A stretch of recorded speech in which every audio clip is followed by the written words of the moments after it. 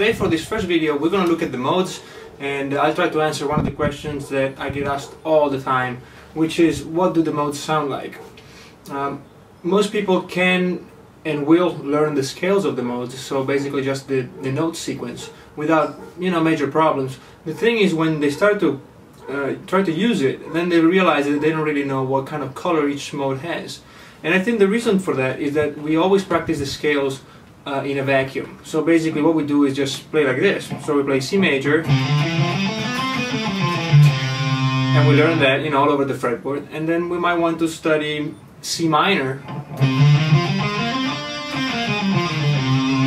and we just keep going like that. And the problem is most of these modes are really close to each other. So for example, take the Ionian mode, which is the major scale, and the Lydian mode. There's only one note difference. So if you just play like this, it's not that big of a difference because you have nothing to compare it to. I mean, this mode, it's also a major scale of G, so we're not going to get into that today. But the problem with this is that you always listen to the modes in a vacuum, and so that makes it very difficult to play and to use them in a musical manner. And the other thing we always do is play on top of chord progressions. So the idea is that, if we have a chord, then we'll know what the mode sounds like. Well, you will, but as soon as the chord changes, the relationship between the scale you're using and the chord switches, changes everything over. So maybe the mode you're using now over C is not going to be that mode over F or G or A minor or whatever. Okay, so what we're going to try to do today is, well, first of all, let me give you the one octave for each mode. Alright, so we have Ionian or major, Dorian, Phrygian, Lydian, Mixolydian,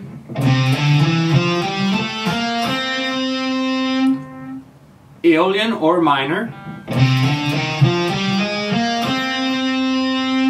and Locrian.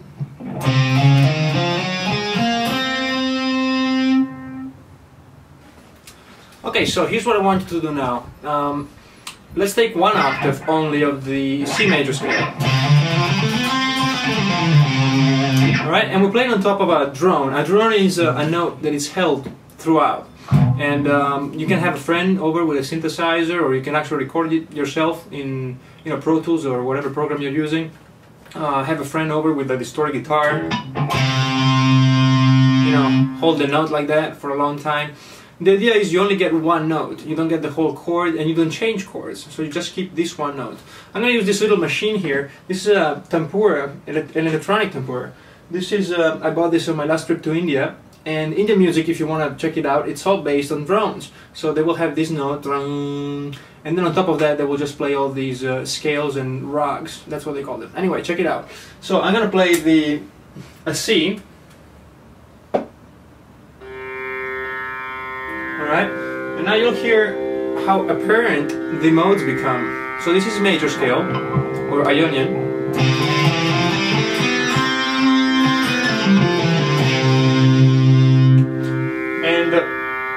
And this is the Lydian scale.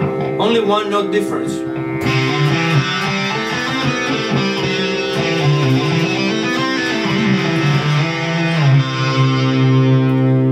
Okay, so it's much easier to hear the difference now because we're comparing it to the root.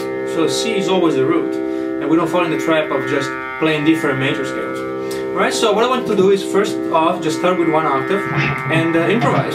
So pick a note, pick a mode, and let's say Lydian, and we just play on top of that.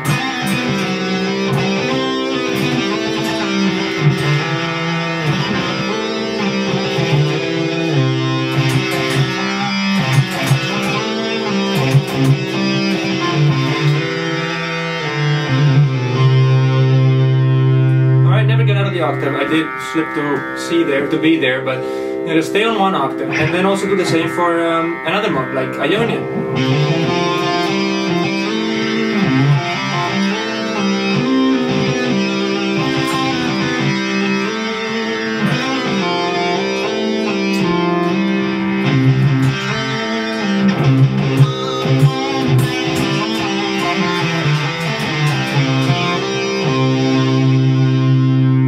whatever it is, it doesn't really matter as long as you're improvising and just feeling the sound.